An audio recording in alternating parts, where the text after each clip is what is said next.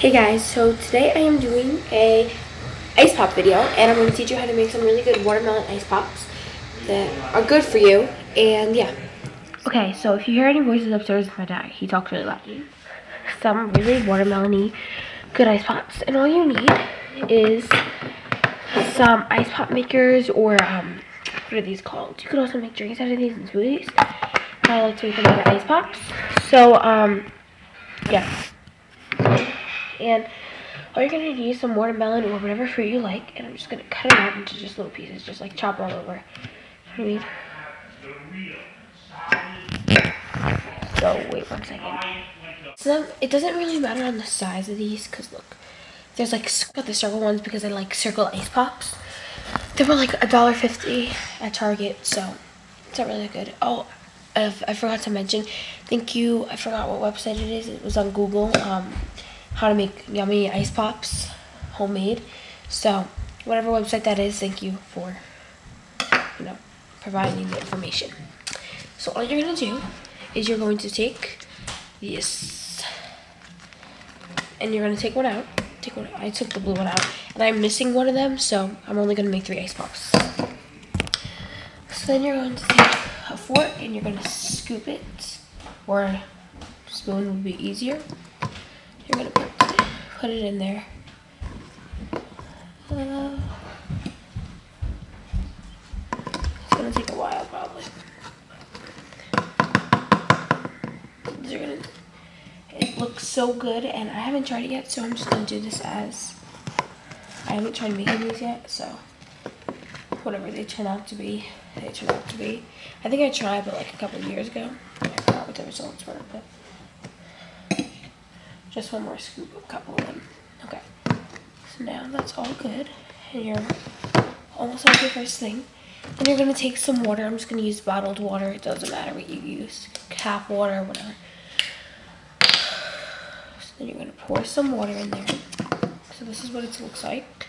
You're just gonna pour some water in there. Okay, that's good.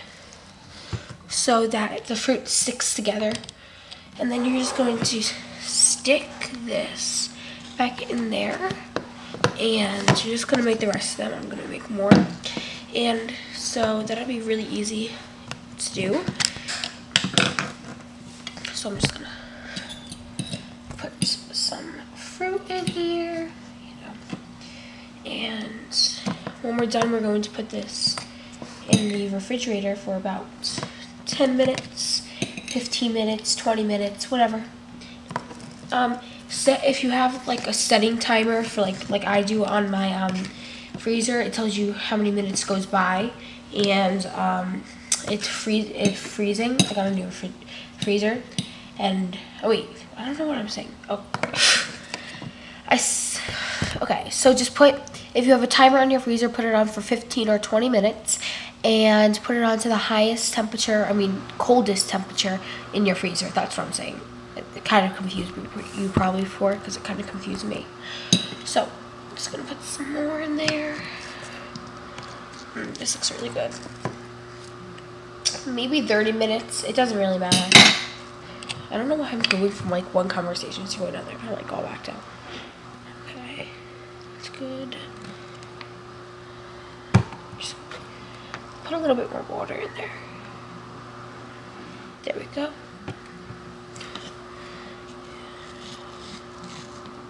And just stick it. If you hear or like see little pieces of watermelon crunching up, it's okay, because it's gonna form into a nice piece. And if you don't have these, you could always use like a cup that's like this, and take like an eaten already, or like if you have popsicle sticks, like plain ones, you could use that if you like, because that's another option that you could use just in case you don't have these, and it's not available to go out to the store right now. Okay. Oh, sorry.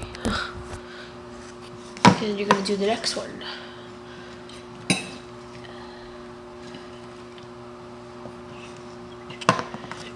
Doesn't this look really good? Also, you don't have to use watermelon. You could just do the same exact steps with any fruit of your choice, or any like vegetable or whatever.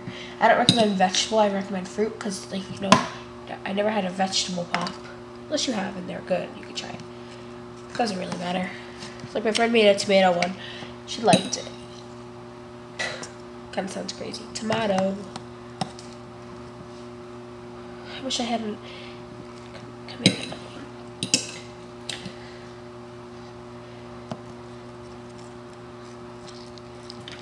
I've seen a lot of people on YouTube are making like a summer series. So maybe I should do that. I'm going to make a summer series. I'm going to see what I'm going to call it. Summer fun for everyone. Okay. And then... yeah. So I'm just going to run and put these in the freezer for a couple of minutes. And I'll check right back into you in about 15 minutes. Also, you could just eat the rest of the watermelon that you have left over. I'm probably just going to put it back in the refrigerator because I can't eat that much watermelon.